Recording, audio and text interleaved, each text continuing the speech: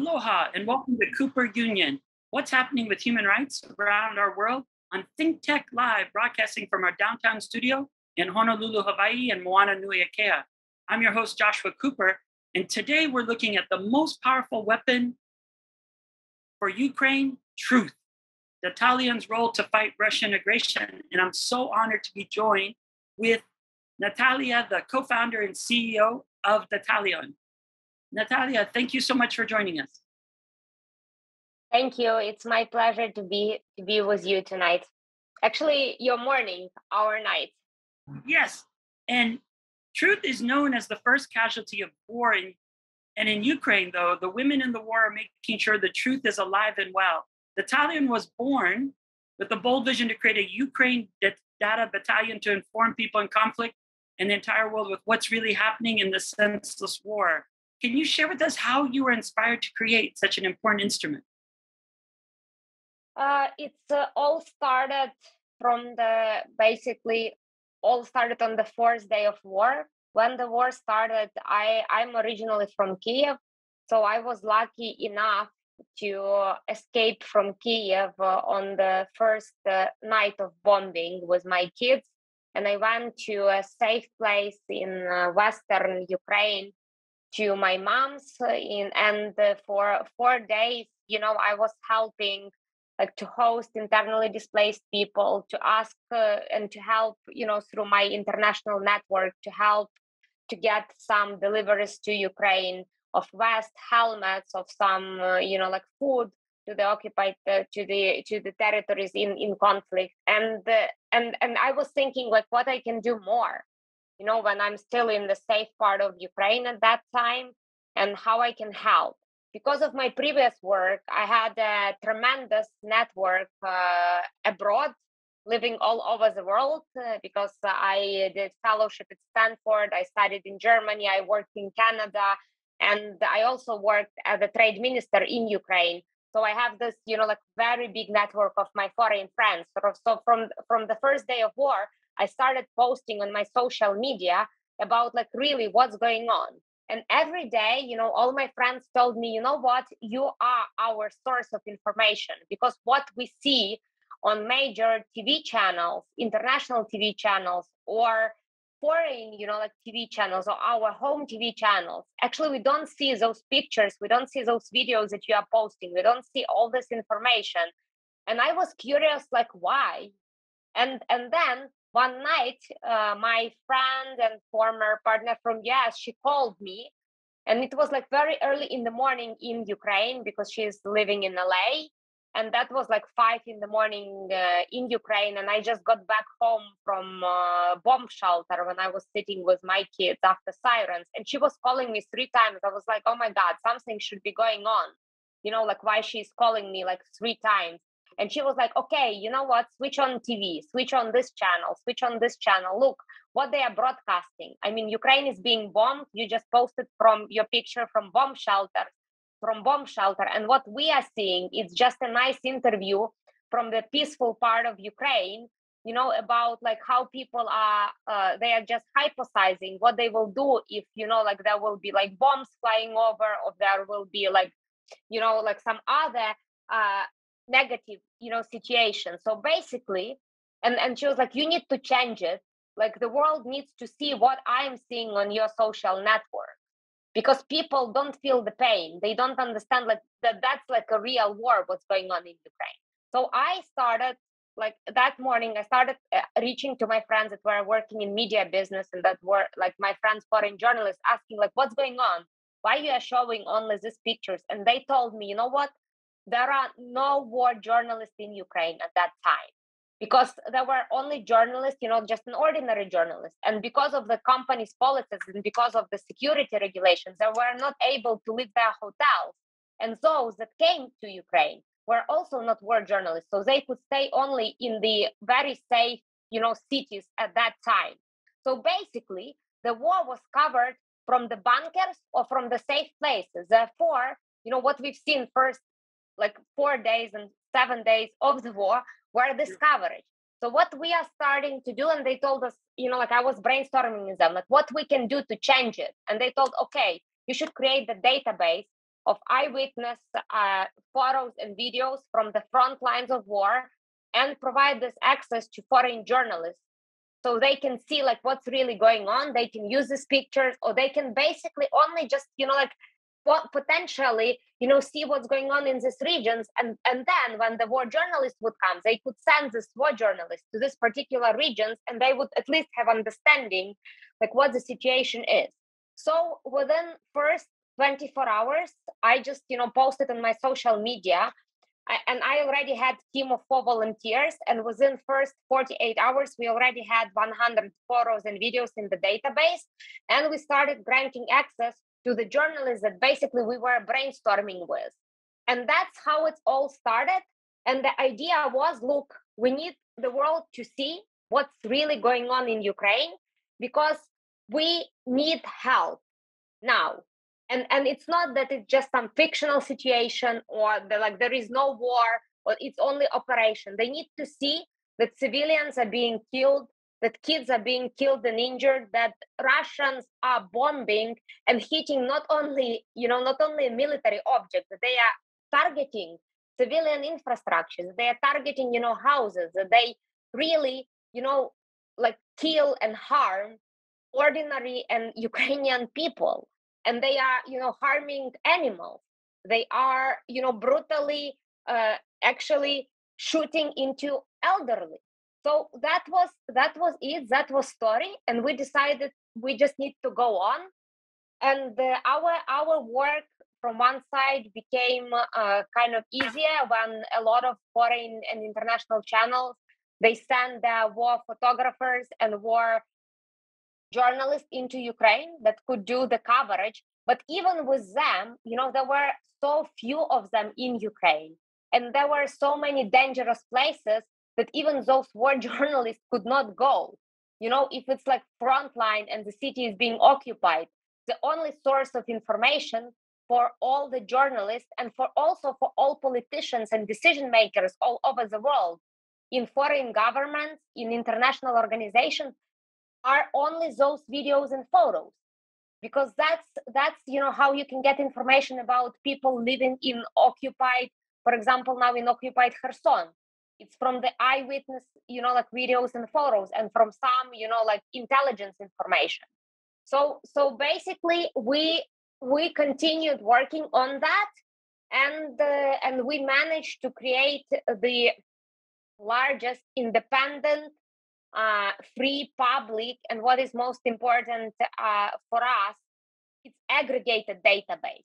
So we are aggregating photos and videos from different sources, and we are making life of journalists, politicians, researchers easier, because we are actually sorting these videos into groups. So they are all divided into dates, they are all divided into regions, and they also have tags, like what you have, and they also have description on like what's going on the video, and they have also the named source where we took it, if we can. So we divide them into like trusted information, that's the videos and photos that we took from official websites of the Ukrainian government and government agencies.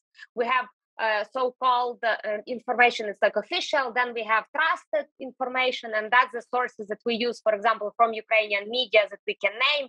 And we also have category of videos that are not verified, and we just indicate the source where we took it, but we are just letting everybody know that they need to do their work in terms of verification of this video. So that's what we have. It's very helpful, and we can see that the Dattalion ensures the truth is an important homegrown weapon in fighting the Russian aggression and the disinformation campaigns that have been targeting Ukraine from even before the war started. So that's what makes it such a valuable tool. Yes, I agree with you, but we cannot stop. We are working every day, and like our database is increasing. But what we've experienced is that when there are a lot of much more war correspondents in Ukraine now, and the foreign journalists and the people, they have access also to this official video. We recently introduced a new program which is called Eyewitness Database. We have around more than 70 eyewitnesses, verified eyewitnesses, that if any journalist or think tank or politician would like to hear their statement, we can put them in touch with those people, and those people are ready to go public and they're ready to tell their story. Because it's very important for us, not only to show the video, but also to provide people that can witness, like what they experienced and what they've seen or what they've gone through. We have witnesses that went through filtration camps in Russia in order to get out from Mariupol. We have witnesses that lost their close ones. We have witnesses that lost their business, because the Russian bomb hit the production capacity. It's like those, like we have witnesses that lost their kids, and it's hard to talk about these stories, but the only way for us to tell the truth about the war in Ukraine is to bring into the loop those people and to show their perspective on what Russia is doing to civilians, to Ukrainian families, and to show, like how horrible, it's like all the situation is, and what the atrocities Russia and Russian army are doing in Ukraine. No, and the documentation from the people's perspective, sharing exactly what's going on, is so powerful. And as you said, it's painful, but then it also gives people a taste of what's really happening, as opposed to maybe a sterile version or some that's really not sharing all of the intense suffering that people are facing on a moment by moment, every hour for the last 158 days. And I think that's probably the most powerful part of Dattalion, as well as it's following a rich model of witness created by Peter Gabriel to make sure that video can be made and could be made by the people who are being impacted directly on the front lines, and then sharing that directly with people around the world who also want to know what's happening, because that's what's crucial, especially as this continues on longer and longer. The sad part is, as you said, how people are surviving camps, how people are their lives are being shattered with constant bombing. And just being able to see that footage raw allows people to experience what you're sharing, which is why it's so crucial, especially as you also begin to share it with policymakers, that it's then a tool as well to be able to guide people and governments to make better decisions on what's really needed on the ground. Maybe you can share how the information has been used.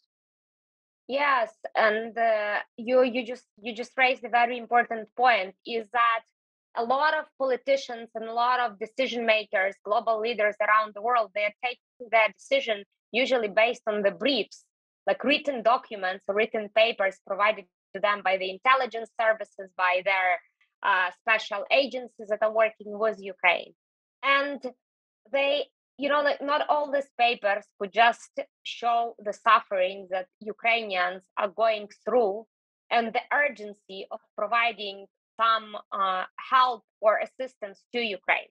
So we are using our database and we are using the witnesses in order to show to foreign and global top leaders and decision makers the urgency of providing help to Ukraine.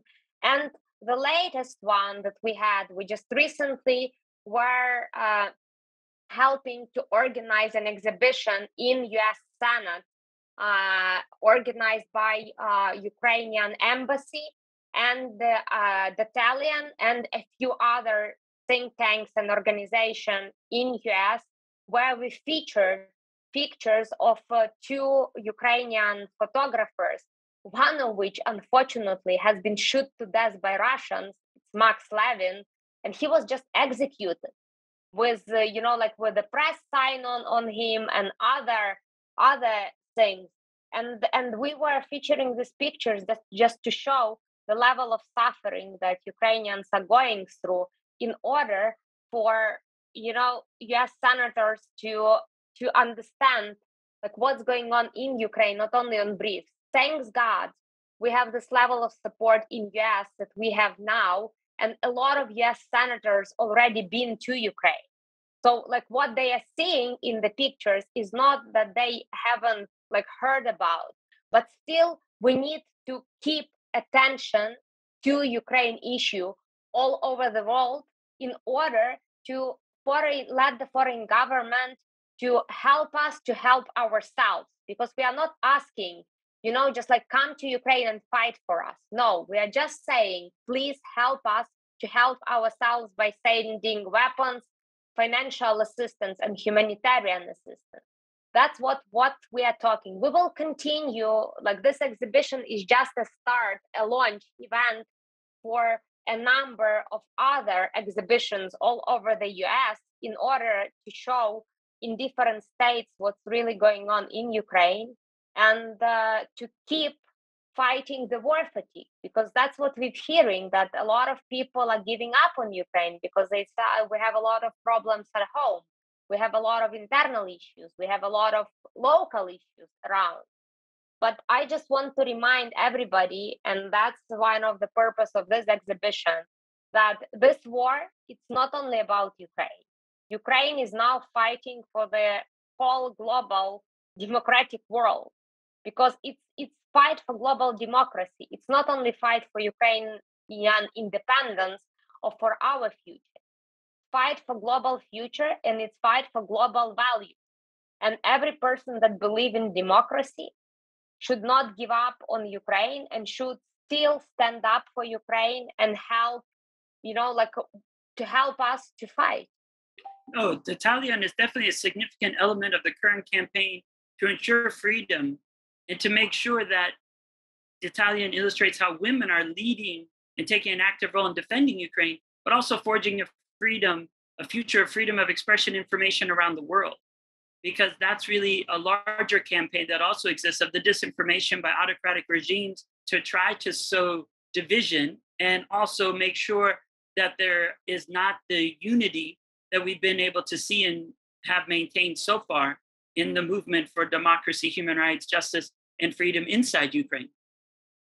Yes, you're right. And I think that the women angle is very important, because 75% of the Dattalions' whole team are women. Most of them are mothers and wives. Some of them are even, like they have grandchildren. So basically what we are doing and what we are fighting for the future of our kids. We're not fighting for our future. Some of the women are still in Ukraine, and that's their decision. They decided to stay to back up their men.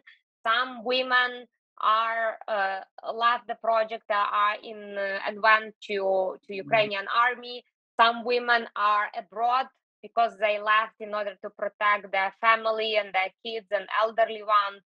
Some women were abroad and got back to Ukraine.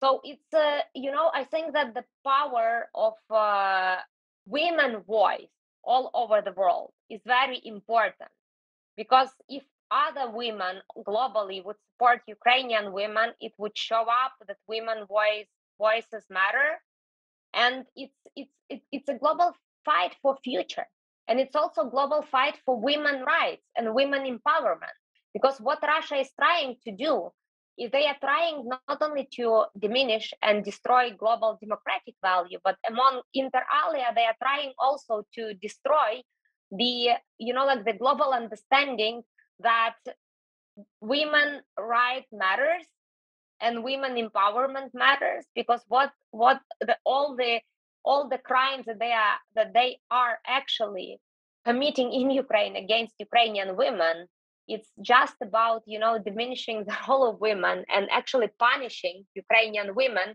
for being independent and not being like like a lot of generally women in Russia in their like far away and small cities. So it's a fight for part of democracy, which is women's rights.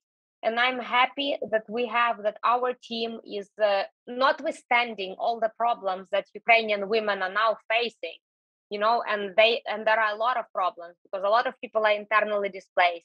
Some people are living, so that part of the family are living in destroyed houses. Some are living in destroyed apartments.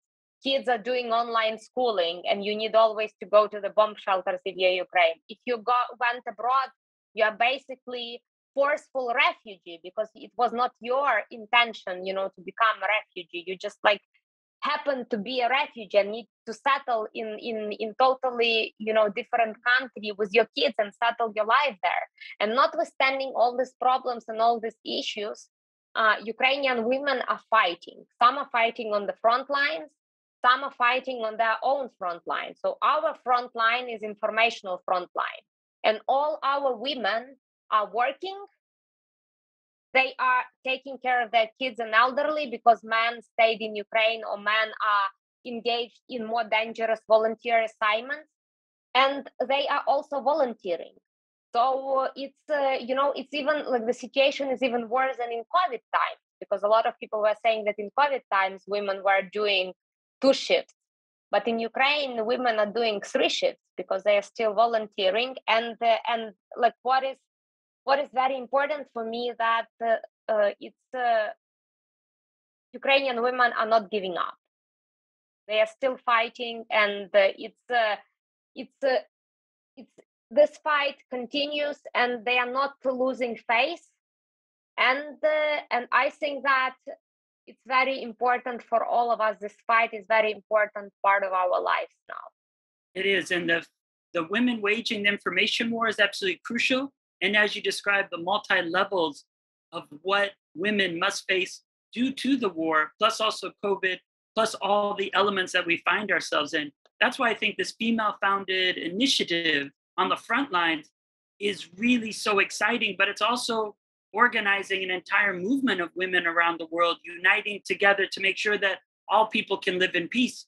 And what you document is what women face, and that doesn't always make the headlines.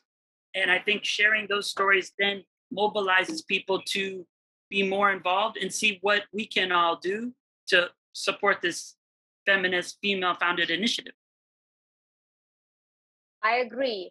And I think that, we will keep fighting and we will keep developing our database and bringing attention to what's going on in Ukraine through our advocacy program, because we are on the mission, and our mission is to help Ukraine to win this war, and we will do whatever it takes, to help Ukraine to win this war.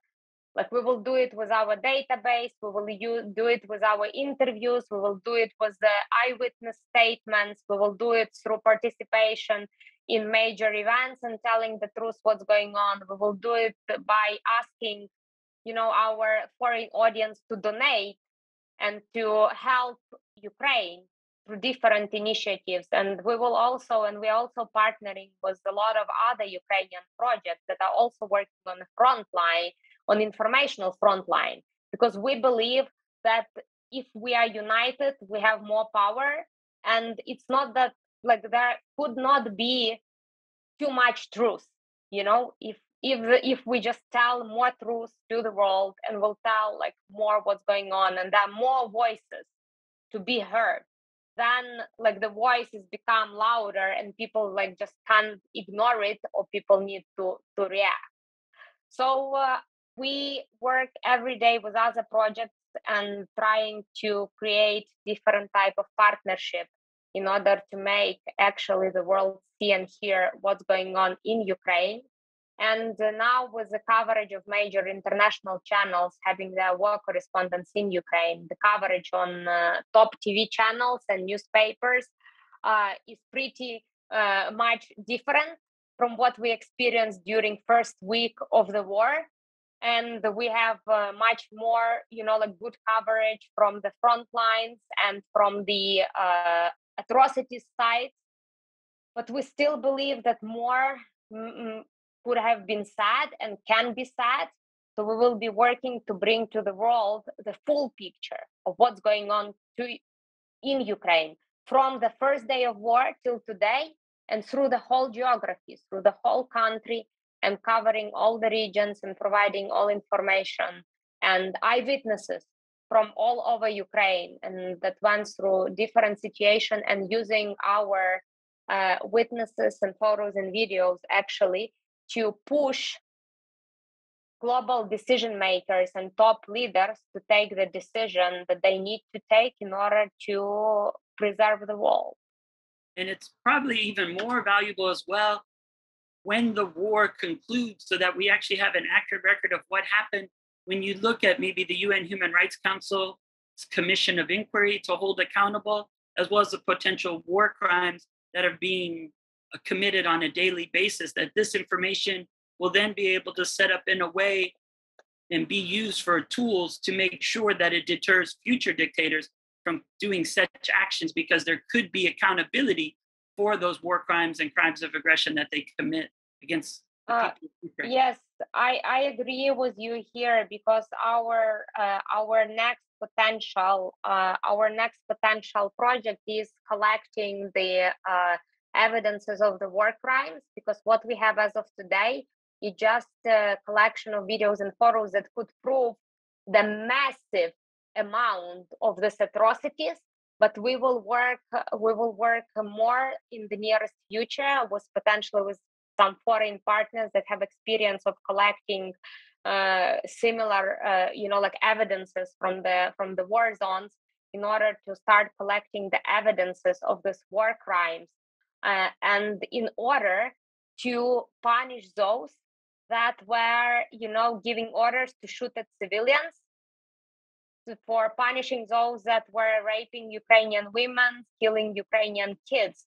Because you are right, it's very important for the world to know that all these atrocities will not be left unpunished.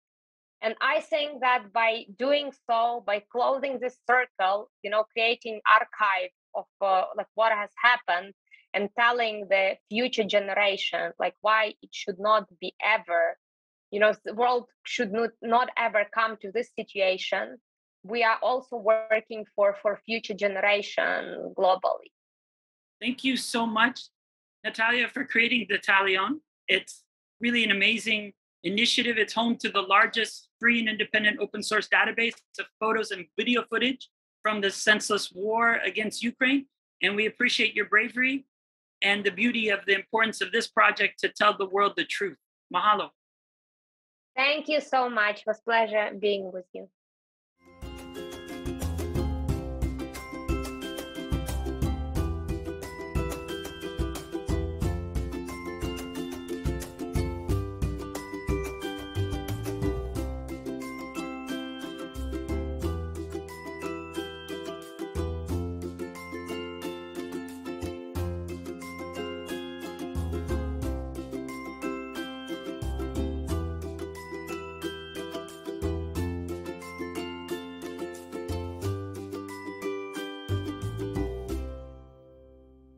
Thank you so much for watching ThinkTech Hawaii. If you like what we do, please like us and click the subscribe button on YouTube and the follow button on Vimeo. You can also follow us on Facebook, Instagram, Twitter, and LinkedIn, and donate to us at thinktechhawaii.com. Mahalo.